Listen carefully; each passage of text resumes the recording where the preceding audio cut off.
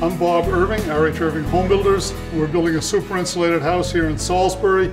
As you can see, it's a fairly traditional Cape style bungalow. So from the outside, it looks like a very traditional New England house. Basically, we're building a house where we're insulating the whole envelope of the house, including the basement and the small attic. So everything is inside the thermal envelope. We're using a few different principles in building the house.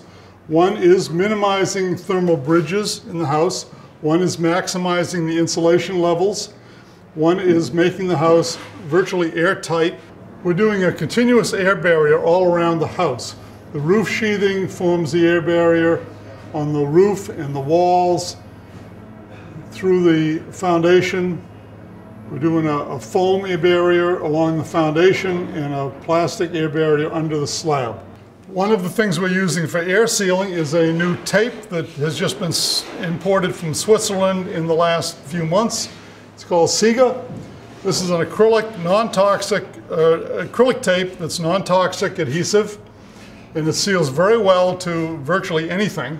So we're using that and sealing up the joints in the roof sheathing, around windows and doors, and other places that need to be sealed. Thermal bridging happens when heat passes through dense materials like concrete and wood, which have a low R value. R value is the resistance to heat passing through, so the higher the R value, the less heat passes through them.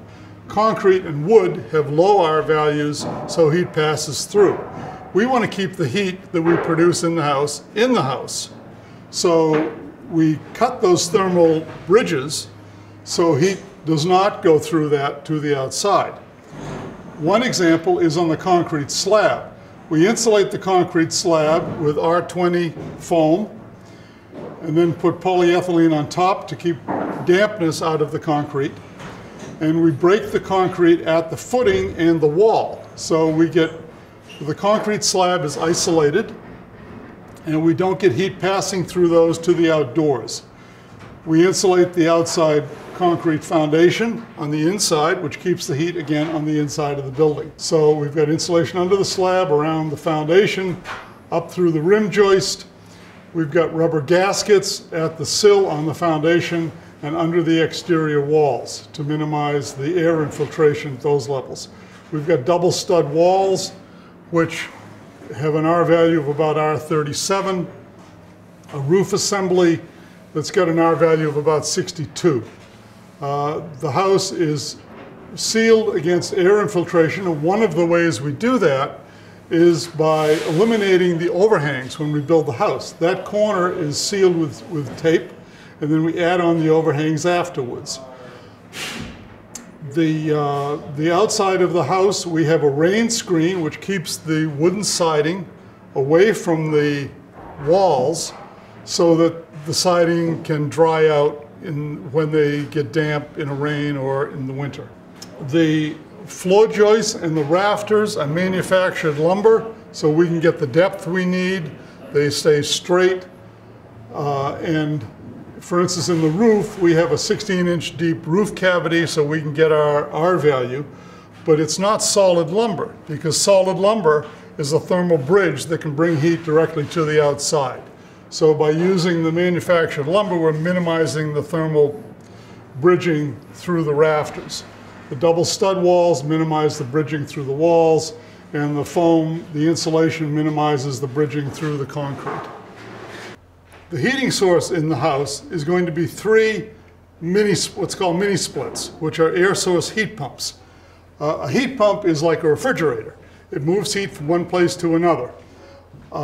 These are going to be Mitsubishi Hyperheat units, which provide heat to the inside of the house down to 13 below outside.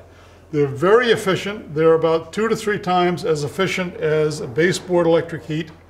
Since we're using the mini-split heat pump for heating the house is all electric. There's no fossil fuels used in heating the house, and the insulation in the house will keep the house from freezing for several days after a power outage. We're working on developing a backup heating source for longer power outages, and we're going to use photovoltaic system with battery backup.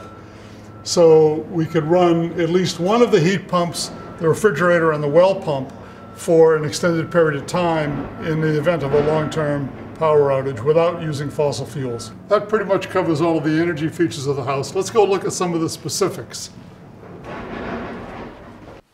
This is the exterior wall of the house. It's a double wall, as I said.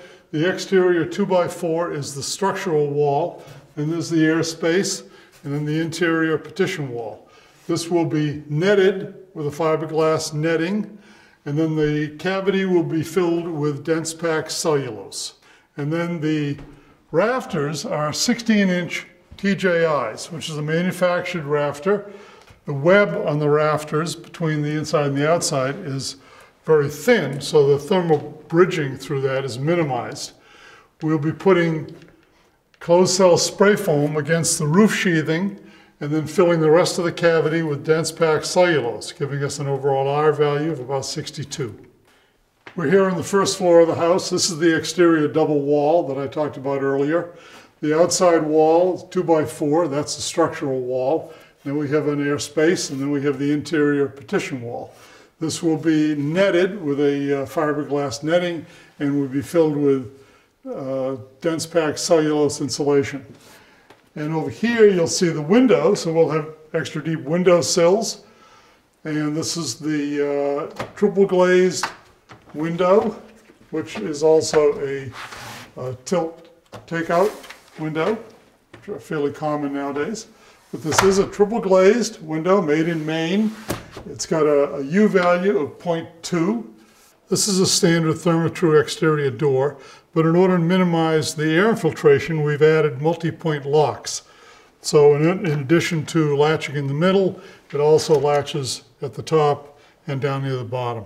We're here in the basement of the house, and we're insulating the exterior of the wall. This is actually the interior of the foundation wall. We're insulating this with closed cell spray foam. We'll have 2 inches of that against the concrete.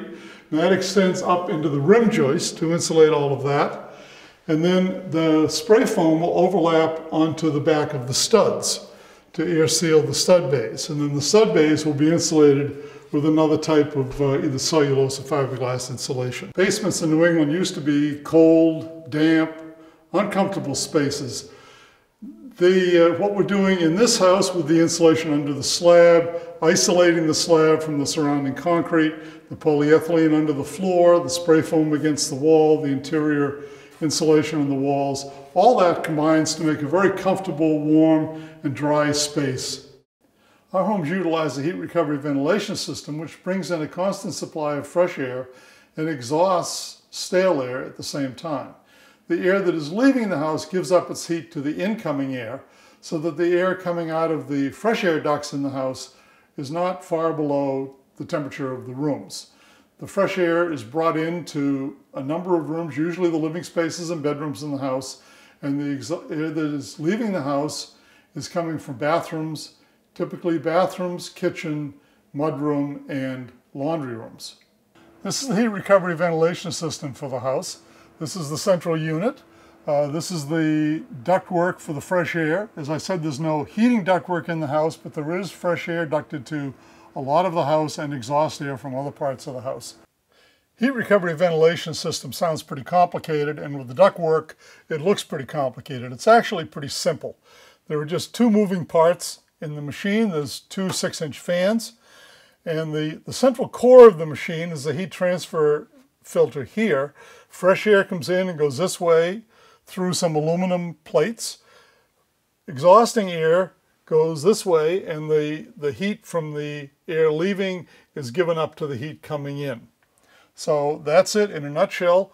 A very simple machine, but it brings in close to room temperature air into the house 24 hours a day, 7 days a week. We're working to develop homes that are more reliable, longer lasting, more resilient to temperature variations, healthier, much less expensive to heat, far more comfortable, affordable, and free of fossil fuels.